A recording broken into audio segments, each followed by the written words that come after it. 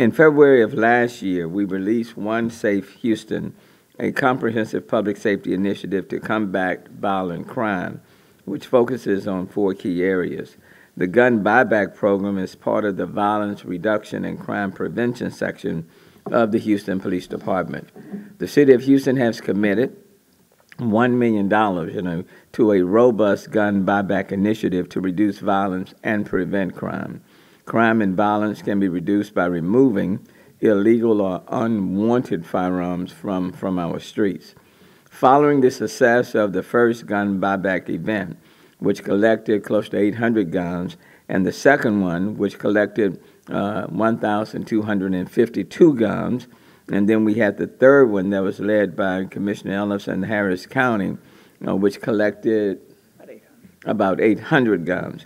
So in all, it's about 2,800 to 3,000 guns that we have collected through these initiatives. I am thrilled to announce that the next gun buyback will be held starting at 8 a.m.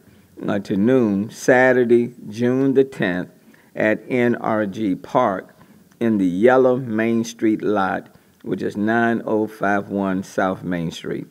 The location is gate number 16 off Main Street, which is the yellow Main Street lot main gate. So the next gun buyback program will be June the 10th at 8 a.m., scheduled to go from 8 to 12.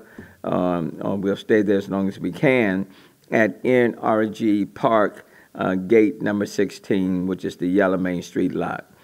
People can bring their unwanted guns and exchange them for a gift card, as we've done in the past.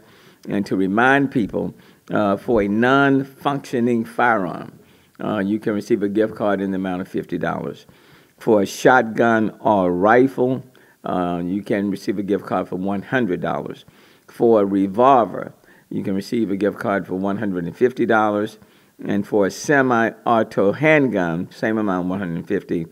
And then for a rifle semi-automatic, you can receive a gift card in the amount of $200. And I do want to remind people, no ghost guns. So we're not accepting any ghost gun, any of these 3D manufactured guns. We're not accepting any of those. The gun buyback program is completely anonymous for the public, in keeping with our objectives of retrieving as many firearms as possible from the greater Houston residents. No personal information will be transcribed by HPD officers, nor will any warrants or records be checked by them. Maintaining public trust is a critical component of this initiative. In a few minutes, Chief Fenton will describe more of the process of handling the weapons turned in. And look, I know someone is going to criticize the program as they've done in the past. But the truth is, gun buybacks work as one tool in a comprehensive initiative to fight gun violence.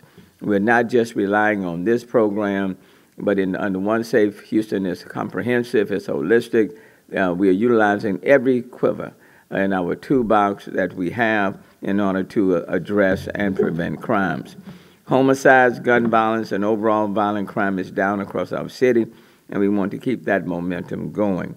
The gun buyback, along with the use of ShotSpotter, of the technology, doing more to reduce domestic violence and mental health calls and police overtime, are pieces of the puzzle that may prevent someone from pulling the trigger in the future, or at least think twice before resorting to violence.